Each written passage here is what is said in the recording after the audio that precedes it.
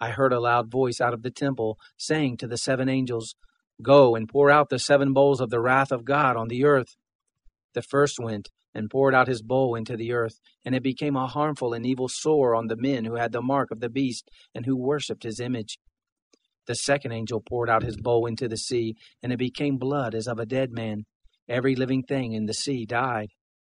The third poured out his bowl into the rivers and springs of waters, and it became blood.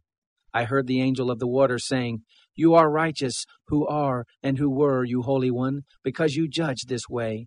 For they poured out the blood of the saints and the prophets, and you have given them blood to drink. They deserve this." I heard the altar saying, "Yes, Lord God, the Almighty, true and righteous are your judgments." The fourth poured out his bowl on the sun, and it was given to him to scorch men with fire. People were scorched with great heat, and people blasphemed the name of God, who has the power over these plagues. They didn't repent and give him glory.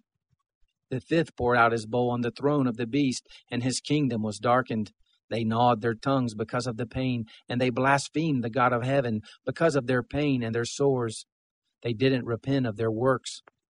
The sixth poured out his bowl on the great river, the Euphrates.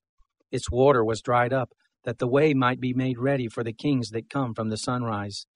I saw coming out of the mouth of the dragon, and out of the mouth of the beast, and out of the mouth of the false prophet, 3 unclean spirits, something like frogs. For they are spirits of demons, performing signs, which go forth to the kings of the whole inhabited earth, to gather them together for the war of that great day of God, the Almighty. Behold, I come like a thief. Blessed is he who watches, and keeps his clothes, so that he doesn't walk naked, and they see his shame.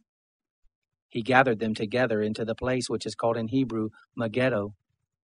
The seventh poured out his bowl into the air. A loud voice came forth out of the temple of heaven from the throne, saying, "It is done." There were lightnings, sounds, and thunders, and there was a great earthquake, such as was not since there were men on the earth. So great an earthquake, so mighty. The great city was divided into 3 parts, and the cities of the nations fell. Babylon the Great was remembered in the sight of God, to give her the cup of the wine of the fierceness of his wrath. Every island fled away, and the mountains were not found. Great hailstones, about the weight of a talent, came down out of the sky on men.